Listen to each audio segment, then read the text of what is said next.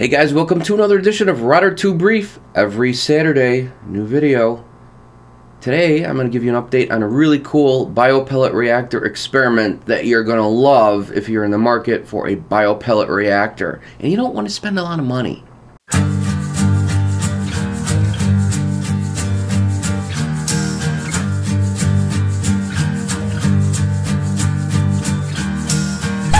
A bio-pellet reactor feeds the anaerobic bacteria in your saltwater aquarium, which in turn gets rid of the nitrates in your tank. The nitrates are the last part of the nitrogen cycle. Starts out with ammonia, gets broken down into nitrites, and then nitrates. It's a cycle. It's the cycle of how things get broken down in your saltwater aquarium. Fish pee and waste and uneaten food, they start out as ammonia after they get broken down. The less of that stuff in your tank, the better, which is why you don't want to overfeed your fish. Don't feel sorry for them. Don't give them a ton of extra food. And the more fish you have, also, the more fish waste you have. I've talked about that in other videos. Today we're going to focus on the new bio-pellet reactor that you can build for really, really cheap. So, a lot of you guys asked me, hey, where did you get the clear PVC pipe for your cool bio-pellet reactor? I got it online. The unfortunate part of it is, now it works totally awesome. I love it. It's about a little over 2 feet long, and it does an awesome job. The clear PVC tubing that I got is a 3-inch PVC tubing, and I got the end caps from Home Depot, the screws on the top, and what else was I going to tell you guys? Yeah, they only sell the PVC pipe, the clear, from where I found online, minimum of 10 feet lengths. It's kind of pricey. So, you know, that's still cheaper than, much cheaper than a bio-pellet reactor from the store. But here's an even better way. I was thinking about this for a while. Now, I get a lot of things from bulk REEF supply. I'm not really loyal to anybody. By the way, bulk REEF supply, if you're watching this, you're about to get more sales, I have a feeling, on your reactors, your bulk REEF supply reactors.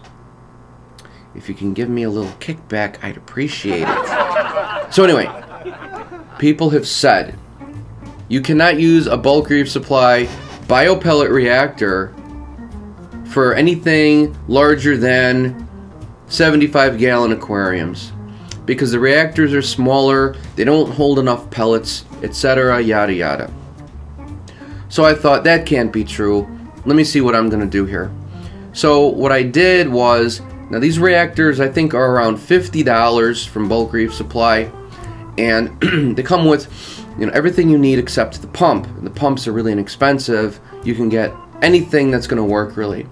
Bulk REEF supply reactors are mainly used for carbon dosing or GFO, and they come with a central cylinder where you put your media in, including the bio-pellets for the bio-pellet reactor. Well, I took that out. Taking that central container out gives you more space in your bio-pellet reactor for bio-pellets. So how does a bio-pellet reactor work? Well, you have a pump connected to a hose.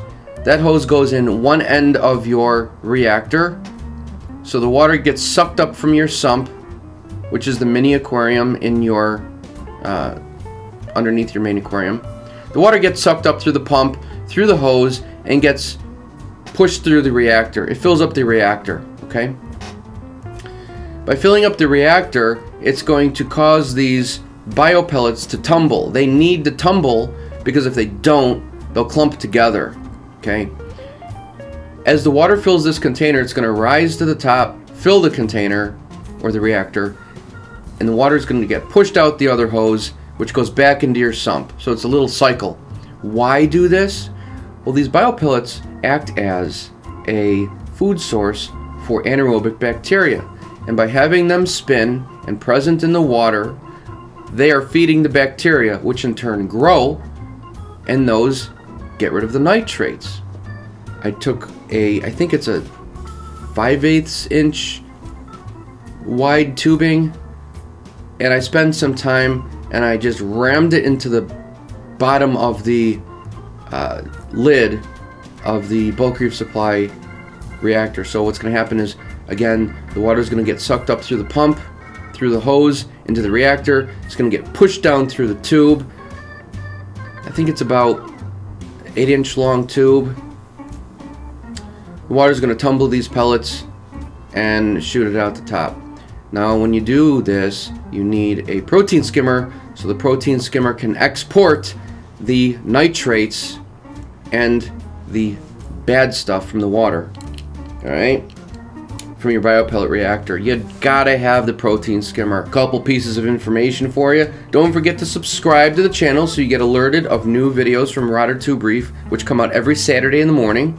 Also, I do a live stream show where I take phone calls, and we have cool music and stuff. It's known as Reef Radio. Thanks again to CJ of CJ's Aquariums for coming up with that name. Check out the description in the video below. You can buy my book on how to kill ick from Amazon. You can read it on any other device as well, any tablet, iPhone, whatever, with the free Amazon Prime, with the free Amazon Kindle app. All right, it's only $2.99. It's about 75 pages, really thorough. Talks about how to kill the ick parasite and the marine velvet parasite for good, so your fish are healthy and they thrive. Take care. Happy reefing. And by the way, if you want to call into the studio here, if I'm not live on streaming, you can leave a voicemail, and I'll use the voicemail on the Friday night live shows. I'll play them while I'm streaming live. That number is 630-503-6017. Now, it is a Skype phone number, but you can use a regular phone or cell phone to call it. You don't have to call it on Skype. No charge to you. All right? So happy reefing. Have a great weekend. And I'll see you next weekend.